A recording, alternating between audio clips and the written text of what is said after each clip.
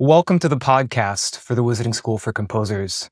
I'm your host, Dr. Joseph Soa, and as a composer and educator, I've seen firsthand how transformative the right tools and ideas can be for creative growth.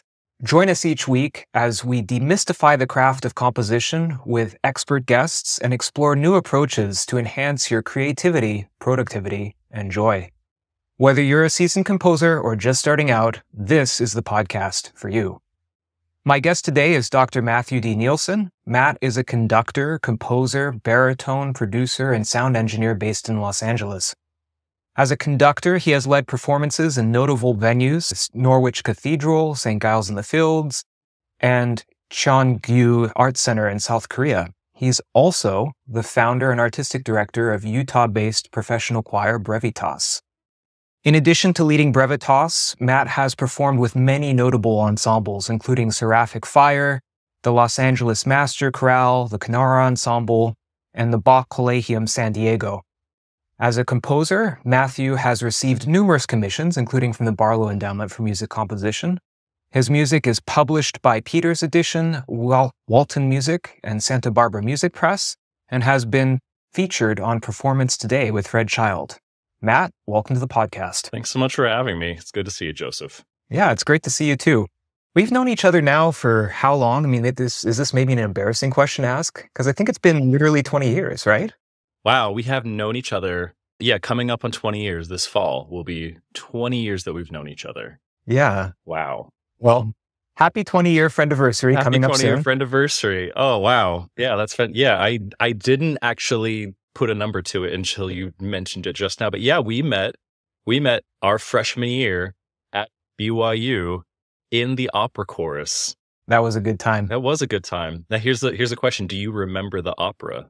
I do remember the opera. It was a very niche opera. I mean, for those of you, most of my listeners will know the Book of Mormon musical, but this was actually an opera that was based in something that's in the actual Book of Mormon itself. Yeah. Has that been performed since? I have no idea. Neither do I. Not the way. But it was a really cool experience watching a brand new opera come to life and to be part of that. And of course, to meet people like you. Yeah, likewise.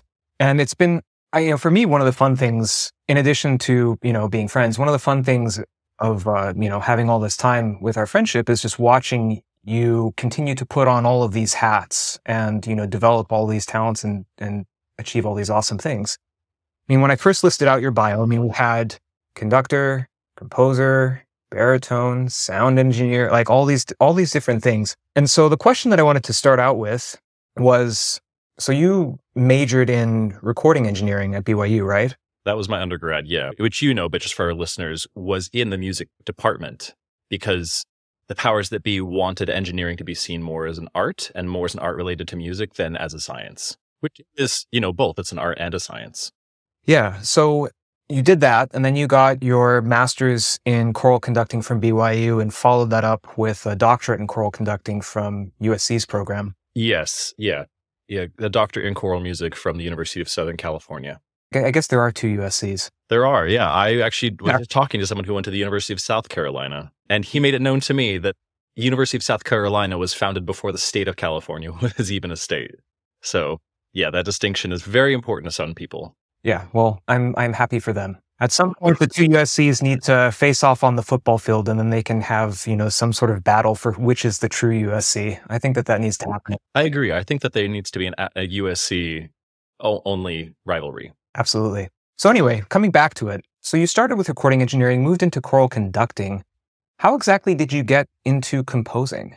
I actually have been composing since I was in high school because in high school, that's where I thought, okay, I think I do want to learn more about music. And I never really took piano lessons long enough to learn about music theory. So I went to a music teacher in the area who also taught piano and took just music theory lessons from her just to catch me up on some ideas about music theory and harmony that I wasn't aware of. And her homework was to write compositions. That was, even from the very beginning, the very first lesson was, this is tonic, this is dominant, this is subdominant. With those three chords in mind, go write a composition, write a 4-bar composition, write a 6-bar composition. And every piece of homework in music theory was always tied to the exercise of composing. And I really, got bit by that bug. So composing has been a part of my musical journey since almost the beginning, at least as far as theory is concerned. And being in ensembles and being part of productions that allowed me to, perform compositions and see how compositions were constructed sort of from the perspective of a performer allowed me to sort of take it apart in a different way, and then inspired me to keep writing. Okay, there's let's write a hymn now. Let's write a hymn with, part writing rules and principles that, are taught in basic music theory. Okay, now let's start looking at styles, that are, post-tonal. Let's start looking at styles that are impressionist and post-impressionist, and let's start looking at that and just keep writing and keep writing and keep writing.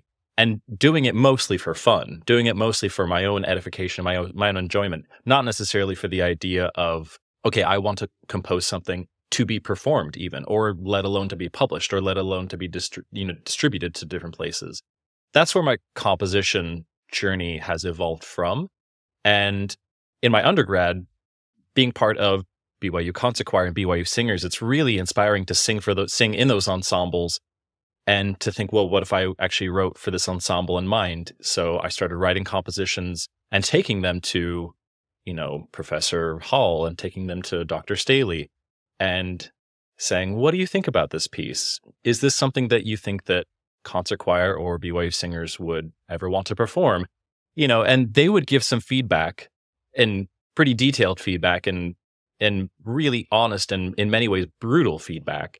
And then one day I took a composition to Ron Staley, and he went through it and he said, I really, really like this. Is anyone else committed to performing this? And I said, no. And he said, well, we would love to do it. I would love to do it with BYU Singers this Christmas. And that was Midnight Clear.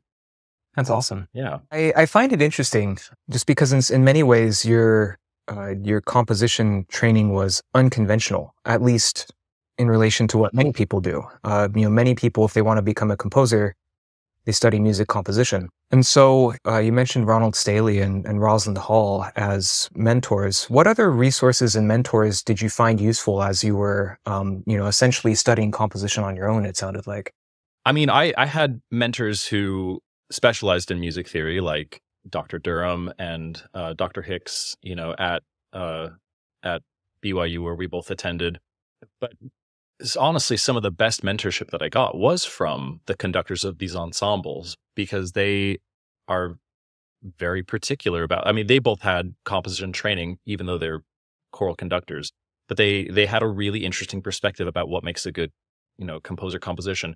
Honestly, also just, looking at the things that we were studying in music theory, in music history.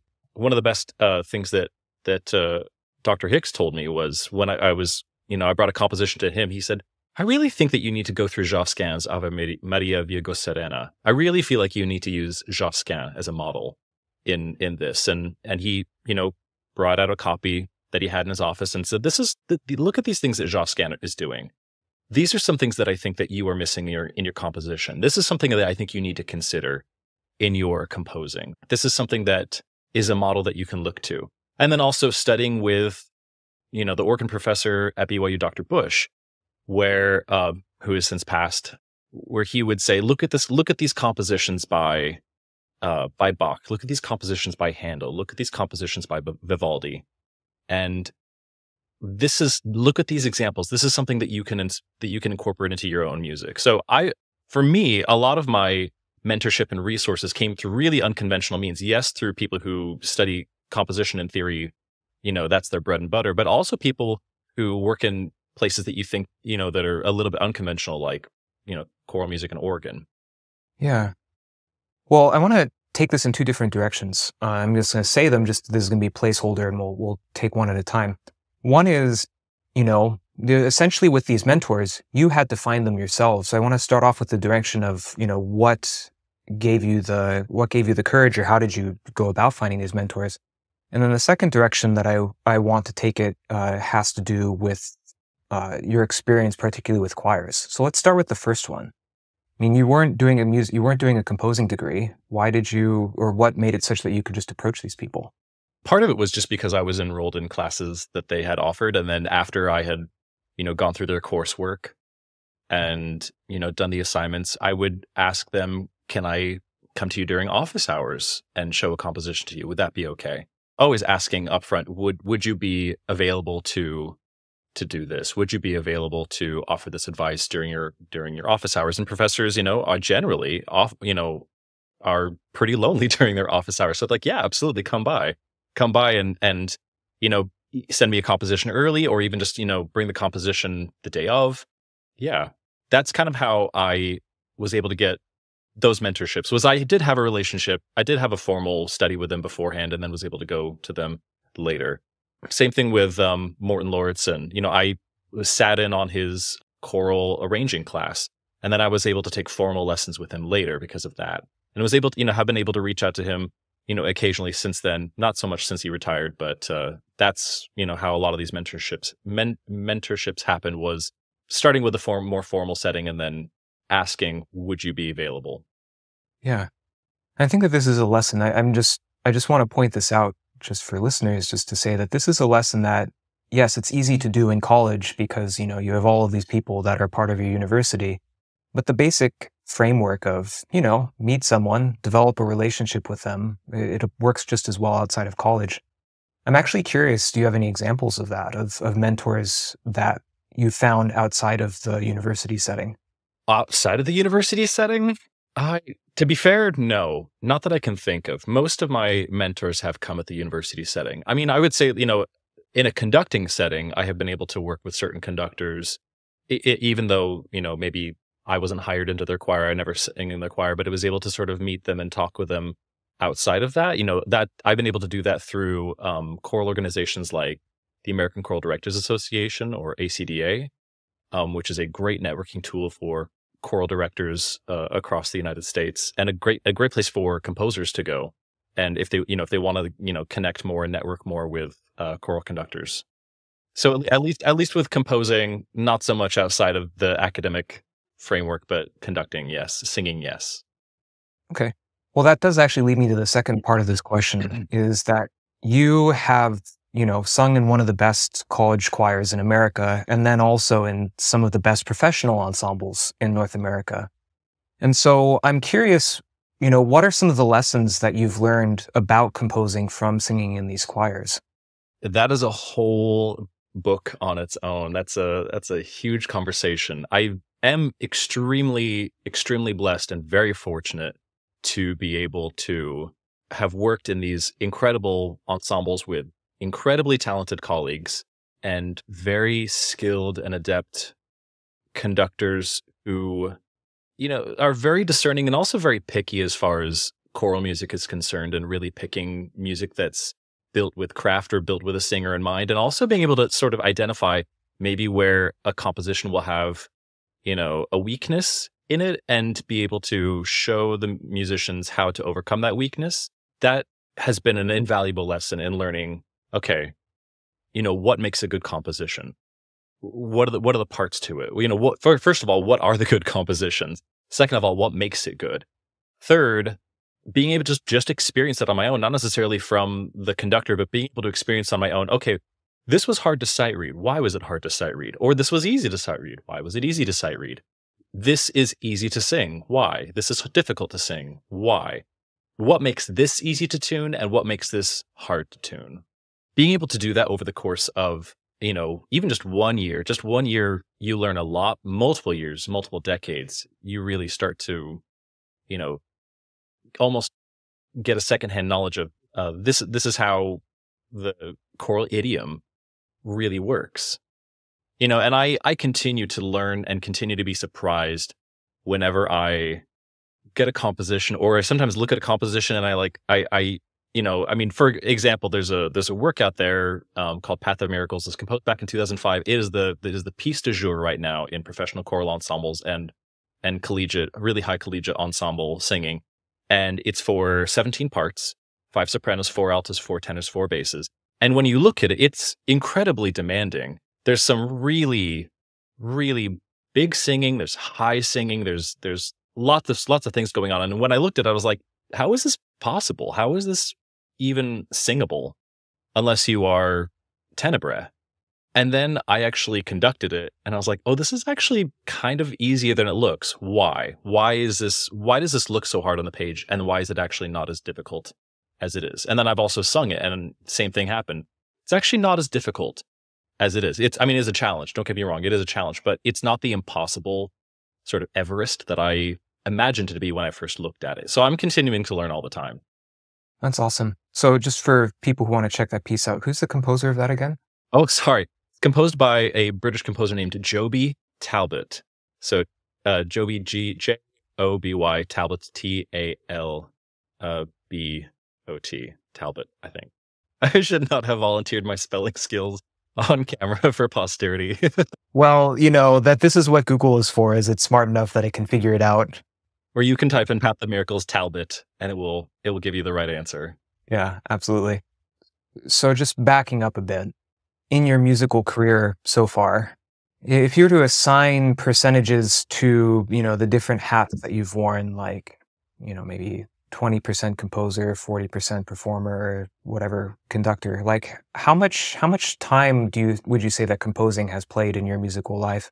Overall, I would say, giving a rough percentage, 15%, perhaps. It depends on the time of year. It depends on the year of my life. I would say this year, I would say 50% of my life is composing right now.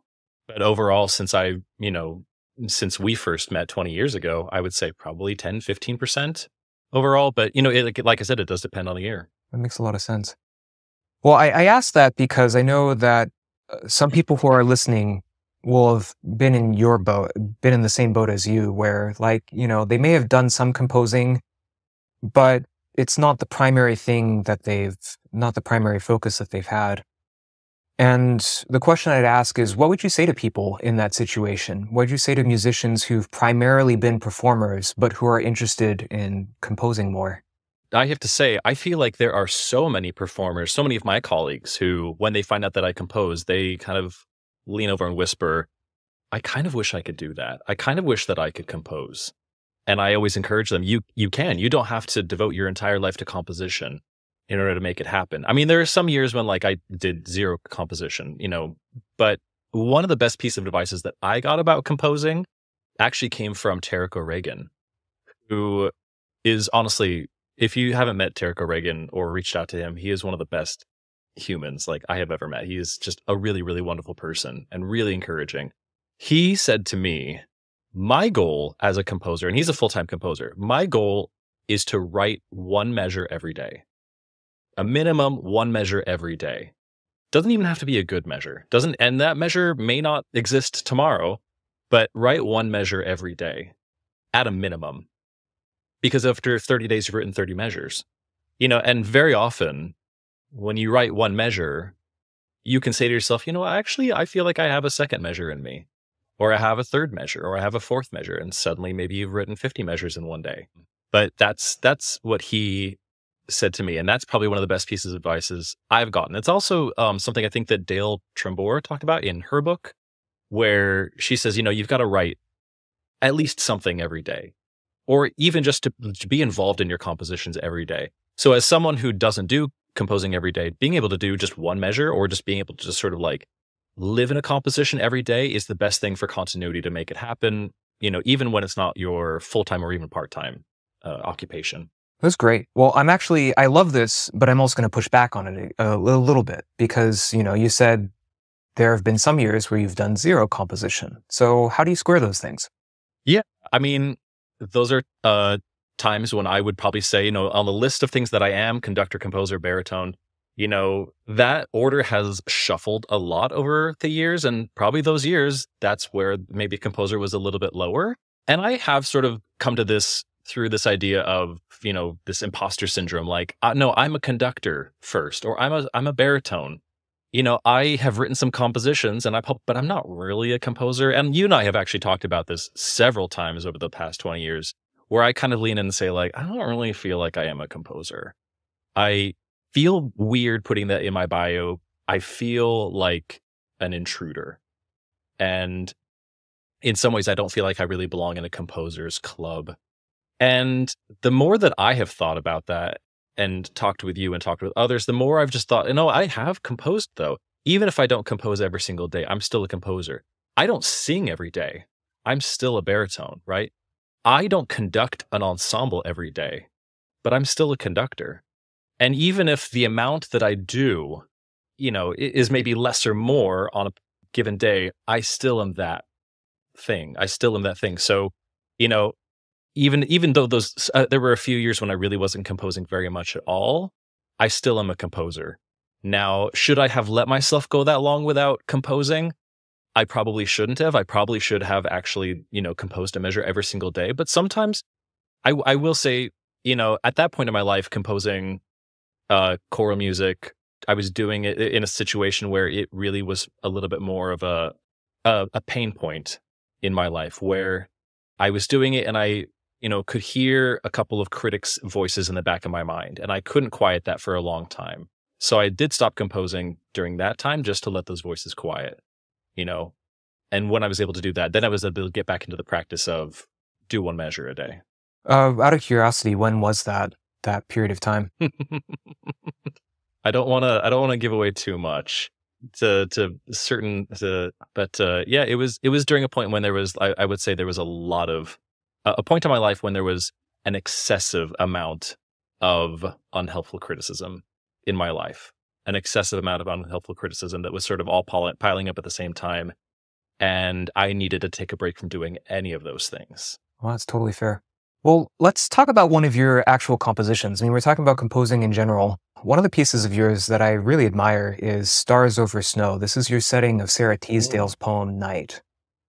And I think it's just such an interesting composition, just the way that it brings together this like freely coordinated, arrhythmic almost, choral gestures, and it creates almost like the atmosphere of the poem more than it is worried about the delivery of the words.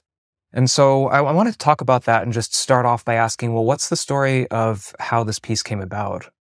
This piece came about because Ron Staley approached me and said, I am taking BYU singers to China, and I would like to take a new composition with me, specifically for BYU singers. You should apply to the Barlow Endowment and see if they'll help pay for it. So I applied and they, agreed. And so I started working on it, and we were talking about, okay, what can we take to China that is maybe not too heavy with a text that's not too long and not too narrative heavy, something that is a little bit easier to translate into Chinese.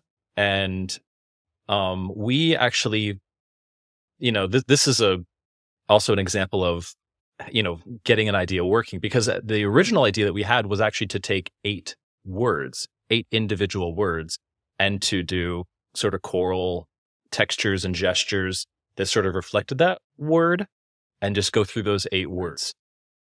And, the idea that we came up with 8 was because 8 apparently in, I think, certain Chinese culture, certain parts of China, 8 is a very lucky number, a very good number. And so I started writing some sketches, and Ron wanted to see some. And normally I don't send sketches early to a conductor if they ask for it, but because I trust Ron so inherently, I sent them to him. And we had a really honest conversation about the direction that the composition was going, and maybe this wasn't working in the way that he imagined, or maybe the way that it would work, that would be successful for the ensemble. And so we said, okay, that's fine. Let's scrap the idea a little bit. And he suggested this Sarah Teasdale poem that I knew and was familiar with. I actually have a friend. You and I both have a friend who set this text 15 years ago. And I was like, I immediately was a little hesitant, because I said like, oh, but this guy already did a setting of that. And he said, yes, that's fine. People do multiple settings of words all the time. You can, just take a look at it, see if it works. And I, had an idea right away that sort of, I think, was a little bit more in line with what they were looking for. And yeah, I also had recently talked with a friend named Gabriel Crouch, who is the professor of choral studies at Princeton University, who was also a member of the King Singers and has sung with a bunch of really prestigious choral ensembles. He, is got a really key eye on composing. I sent him some compositions in the past, and he said, you were really good at writing choral gestures, and even gestures that sort of like are programmatic and sort of reflect, that sort of paint the idea. But I think that you need to, you're going from idea to idea to idea to idea. And I feel like you need to write some compositions that are a little bit more, that aren't so through composed, and have a little bit more of callback, a little bit more relation to each other. And this composition was very much my attempt to, okay, how do I do that? How do I stay true to who I am, which is very much a gestural composer? And then how do I make sure that things are related a little bit more tightly to each other? And so what was your solution to that? How did you go about approaching that? I mean, the piece for me is kind of two repeating halves. There is the intro is sort of soft and meditative, and is a little bit more, I won't say pointillistic, but maybe a little bit more sparse, a little bit more a color here, a color here, a color here, and all based on a drone. And that happens in the first part. And then the second part picks up with a motion, a sort of, for lack of a better word, like a repeating motion, a gesture, an ostinato. That's the word, ostinato, leading up to a sort of mini climax, and then going back to that drone with a little color here, there, a little color here, there, a little color here, there, and again going back into an ostinato, going back into a driving motion, leading up to a larger climax. So essentially having the same thing basically repeated again with a few changes. Sort of like an AA form with the second A has variations. Yeah, like an AA form with variations, or just ABC again. Yeah.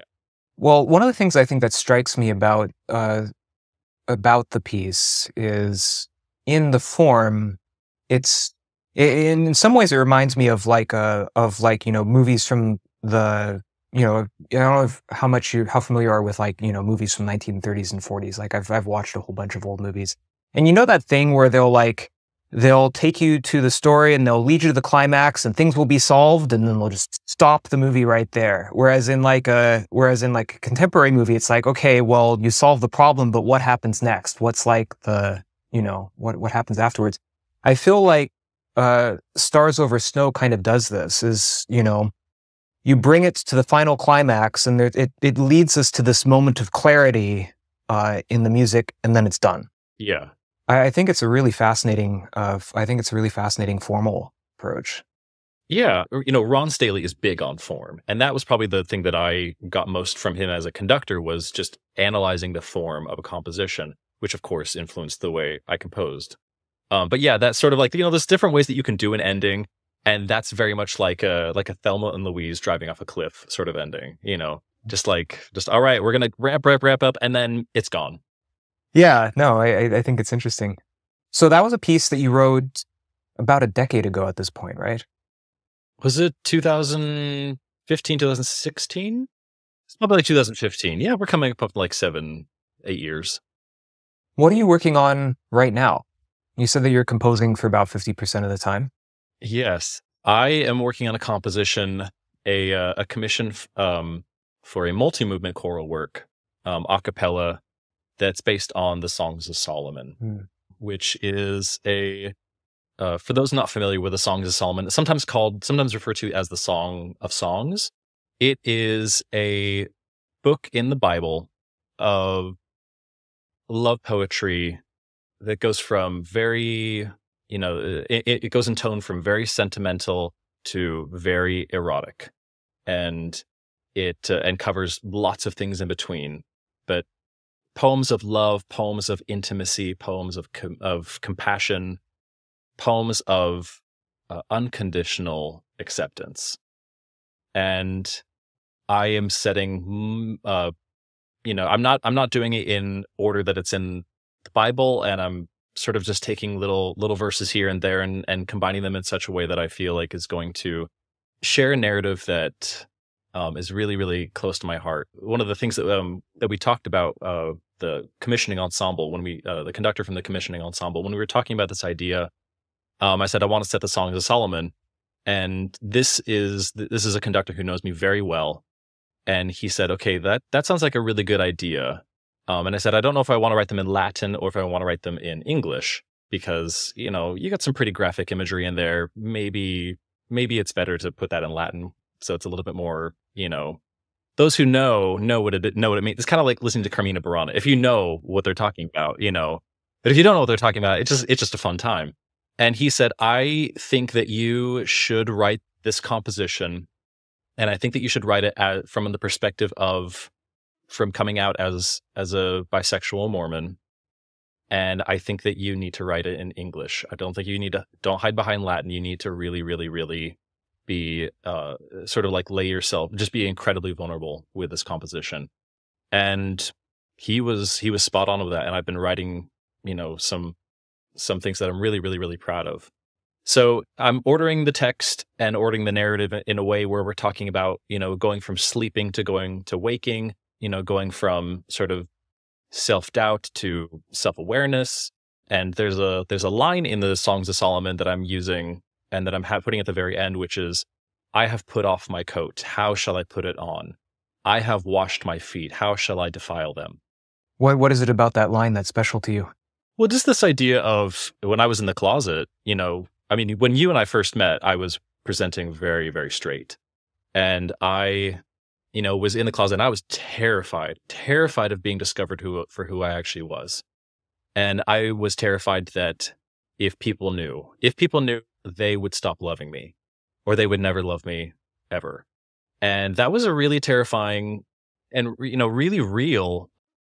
And I, thought, okay, if, as I got older and I thought to myself, I can't keep keeping up this lie. I can't keep, this lie is literally deteriorating my mental health. I need to actually stop lying, and I need to be a lot more honest with myself about who I am. And I need to be more honest about who I am with other people. And once I finally started to come out, the fears that I had about being on the other side of that jump, being on the other side of that leap, were, really melted away really, really quickly. And it was like jumping, feeling like I was jumping off into like darkness, and then realizing that it was only like, 6 inches, that jump. And, once I crossed that Rubicon, my life got so much better and my life became so much easier. And the lies that I was telling, I could just let that go. And the knots that I would put myself into mentally just, got released. And so that idea of like, I can never go back to pretending to be something that I'm not. I can never go back to being in the closet again. I could never do that. I could never put myself through that. My life has been so much happier on this side. I could never undo that. I could never put that coat back on. I could never defile my feet after washing them. Got it. Yeah, that's really powerful, that connection between those lines. Have you been approaching writing a piece of music that is so vulnerable? Have you found that that's made it easier or more challenging, or maybe a mix of both? Well, I will say right off the bat, it has been with a lot of tears, like a lot of really, really raw emotions, and a lot of exploring places emotionally that I, was not necessarily ready to go. But in many ways, it has been really freeing, but it has also been incredibly intimidating, because I want the music to match what I've been feeling, what I've been processing emotionally for the last, ever since coming out in 2018. And trying to find music to match match what I am feeling and what a relief it's been. Because I would say this, the relief and the release of this has just been one of the greatest, moments of liberty in my life. And so trying to find music to match that has been really intimidating and pretty challenging. And I should also point out that I have been working on this piece since 2020, since the pandemic, when I was like, okay, well, I don't have anything else to do as a singer, so I guess I'll do more composing. And so I've been working on this idea for a long time. And in some cases, I've just had to say, I really don't know. I really don't know what musical language to use at this point. So yeah, it's been intimidating, but it's also been really liberating, really freeing. But it's been plumbing the depths of my emotional capacity. Yeah, well, I mean, I mean, I can understand that. I mean, this sounds like this is a piece that is about the core, very most core parts of you. All these things coming together. Yeah, and also, I mean, and also, I want to try and find a balance between this is really meant to be about going from self-loathing to self-love and going from denial to acceptance. But I also want to make sure that it doesn't feel like it focuses too much on the traumatic. I want it to be a lot more about the positivity and the healing that come from it. And that's a tough balance to find. Yeah, absolutely. When you sit down to compose and work on this piece, what are some tools or strategies that you use to work effectively? That's a good question. I know that you just mentioned in your intro talking about demystifying, composing, and I'm about to add some mystery to it. I'm about to I'm about to chum those waters pretty thoroughly. I feel like with me, it all starts with, if I'm working on a choral composition, it really does all start with the text and has to, in many ways, come from a place of stillness and quiet. And I really do mean like quieting my mind and allowing myself to really understand, how does this line respond musically in my mind? And so I sort of imagine my mind being like a concert hall, and I have to be able to hear the music in my mind, in this concert hall in my mind, before I'm actually able to sit down at a keyboard and write it. And so I have a dog, and I will go on walks with my dog. And while I'm on those walks, I will think about the text, and I will sort of imagine these musical gestures as I'm walking. And where do they come from? I don't really know. I don't really have like a good answer for that. And I will say, if I'm working on a text and I don't feel like the music is coming from this amorphous place, from, this concert hall in my mind, this imagination that sort of seems to come from chaos, I find that no amount of skill that I use can make up for the lack of inspiration. There is a sort of idea of inspiration of, oh, something comes out of nothing. But then when you take that something, you can use the skill to extrapolate that and say, okay, let's take this melody, let's take this gesture, let's take these harmonies, let's, put it into a different, let's reharmonize it. Let's put it into a different, context. Let's put it into a different character. Let's change the texture. Let's use retrograde. Let's use inversion. Let's use augmentation. Let's use diminution. All those are the things that you can do. But if there's no inspiration or nothing that you feel inspired by, for me, I have discovered, at least with myself, that there's no amount of my own skill that I can use to sort of like make it inspiring or like to make it something that I, feel proud of. Does that make sense? Yeah, yeah. I mean, the way that I talk about it with my students is that inspiration isn't so much the good ideas as much as it is what you care about and why. And if you don't care about something, if you don't have a reason for like, this is what it is that I'm trying to express, then of course you're going to struggle to say something. It's like, I'm sure everyone's been in those moments where you're in a conversation and then you get to that awkward silence where it's not awkward just because, like there's a pause. It's awkward because I literally have no idea where to take this conversation, and that's, I think, kind of what you're saying, right? Yeah. And I would say also that inspiration is not just, thinking of the ideas, but also the inspiration of what to actually do with the ideas. You have these certain set of skills that, that we've, come by, these checklists of like, okay, let's try this, let's try this. Okay, but I want to try maybe this idea and do this, and then it will relate with this way in this piece, and then putting them in this order, that inspiration of like how to actually work with the material that you've imagined. Yeah. How does it develop? How does it grow? I mean, that is part of the meaning itself, is that you have the initial idea, but it's what happens to the idea that is a lot of where the music happens. Totally. So whenever I get into a commission situation, I let the commissioning ensemble and the conductor know right off the bat, I'm happy to consider any texts that, that come your way or that may come, my way, and then making sure that we're both on the same page about a text. But if I get a text and if I read it and I can hear music while I'm reading it, I know I can work with this. If I read a text and I don't hear any music, I just say, we have to choose something different. It's not that the text is bad. It's not that the text is wrong. It's just not appropriate for the application. It's not something that I can work with. Maybe other composers can work with it. That's awesome. This is something that I've noticed is, one of my favorite composers is Ralph Vaughan Williams. And he set quite a number of texts by Walt Whitman, and lots of composers have set texts by Walt Whitman. I can't do that. I look at a Walt Whitman text, I don't hear music when I read it. It's not that the poem is bad. It's not that Walt Whitman is a bad bad poet, but it's just that I don't respond to it the way that other people do, and I can't do that.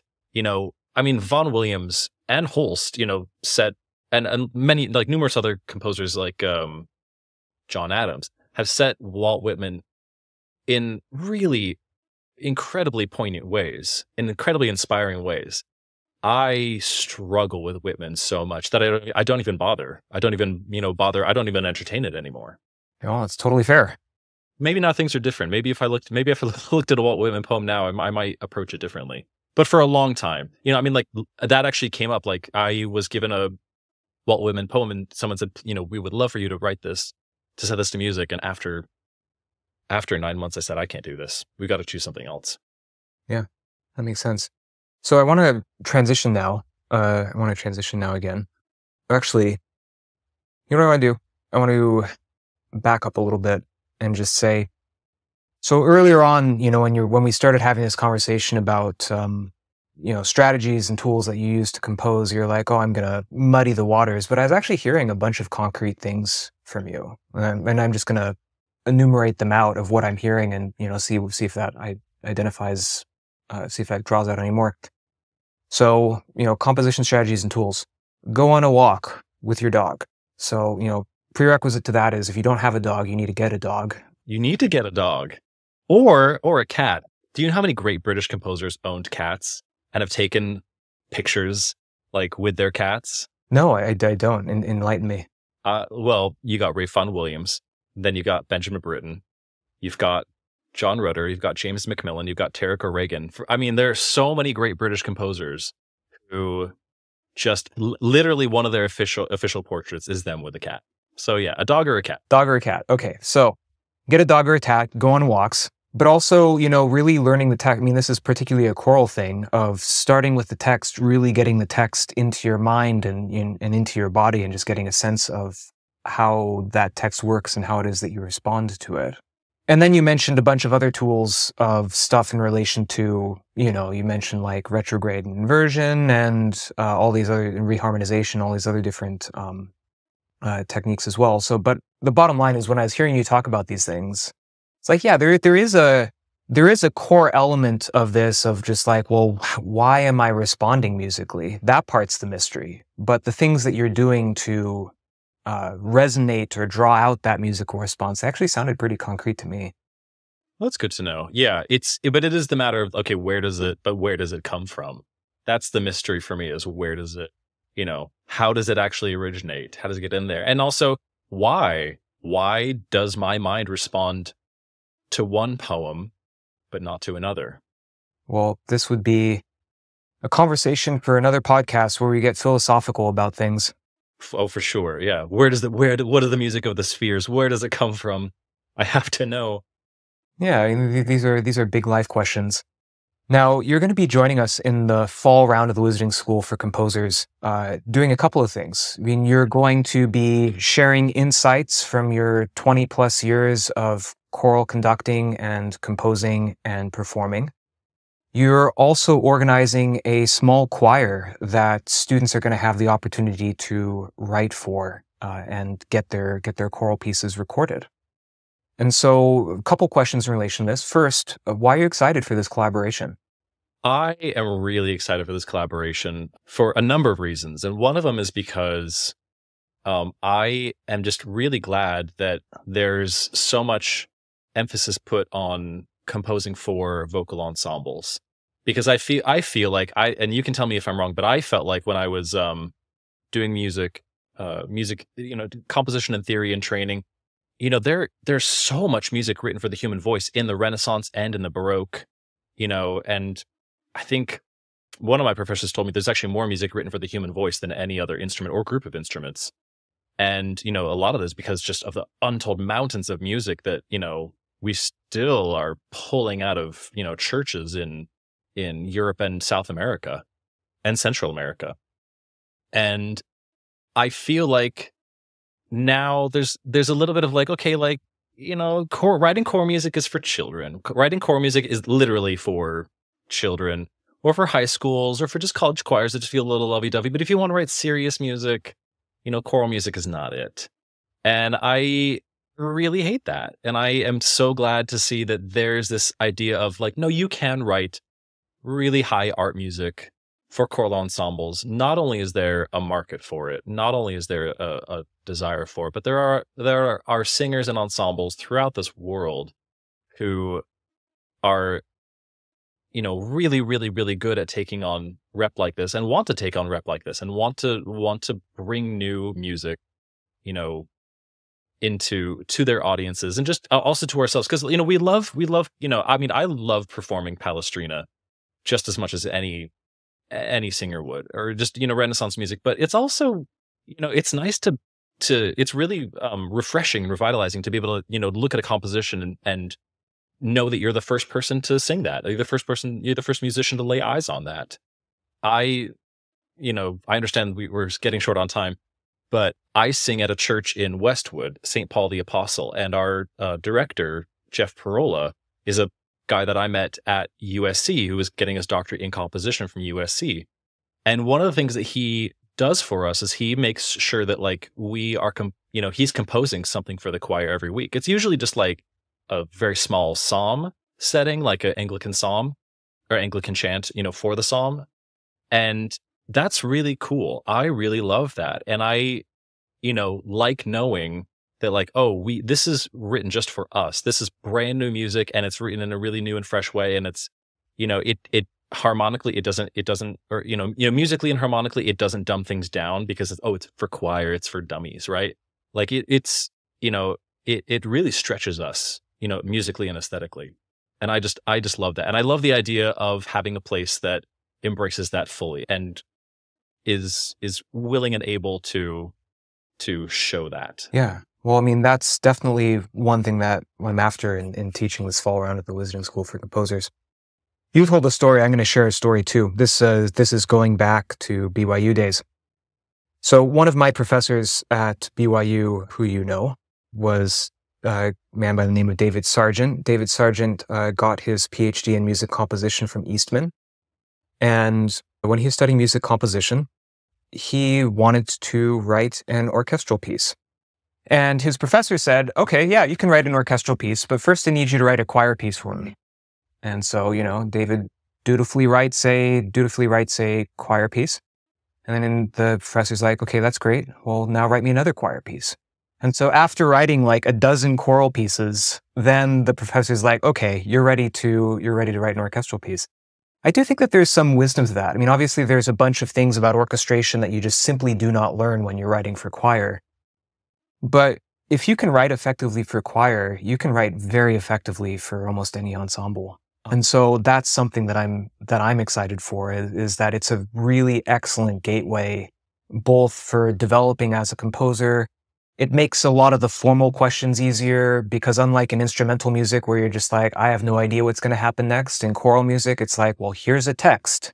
You don't necessarily know how much you're going to repeat these words or whether you're going to give them a melism or something, but you know that you're going to start here on the first word and end on the last word. So it makes the formal questions easier is another reason why I like choral music. If I may, I will push back a little bit on that. Because, and that's really great that the composition teacher at least had the idea of like, this is not something that you should neglect. You should get really good at this. What I don't necessarily like though, is that you sort of graduate from choral music, and then like, okay, like you've graduated from choral music. Now you can move on to more complex things. I'm sure I'm not going to say that's what the professor meant. And I'm also not going to say that's what Dr. Sargent meant, but that is something that like, I hear pretty often, which is, okay, like you can write choral music, but like when are you going to start writing orchestral music? And I just kind of laughed to myself because, people like Arvo Pärt, they've never graduated from choral music. Heinrich Goretzky never graduated from choral music. And I want to make sure that it's always seen as a sort of like, okay, it's just as much a legitimate art form, and like I said, I'm sure that's not what Dr. Sargent meant. I just want to make sure that that's sort of understood. Yeah. Well, understood. Choral music is a legitimate art form. They're all legitimate art forms. Yeah. Well, thank you for taking the time to chat with us today. Yeah, thanks for having me. Yeah, it's a pleasure as always. How can people learn more about you? And if they have questions, how can they get a hold of you? Yeah, you can visit my website, www.mattnielsen.com. That's MattNielsen.com. You can get all of my compositions are there. My some examples of me as a composer and a baritone and a conductor are also there. And then I also have a place where you can contact me on that website. Great. Well, thanks again for joining me on the podcast today. It was a pleasure, and I look forward to seeing you in the fall. And any of the listeners who are listening to this, who are going to be joining us, it's going to be a great time. It is going to be a great time. I'm really looking forward to the fall. Thanks again. All right. Take care, Matt. We'll talk later. Talk later. Take care.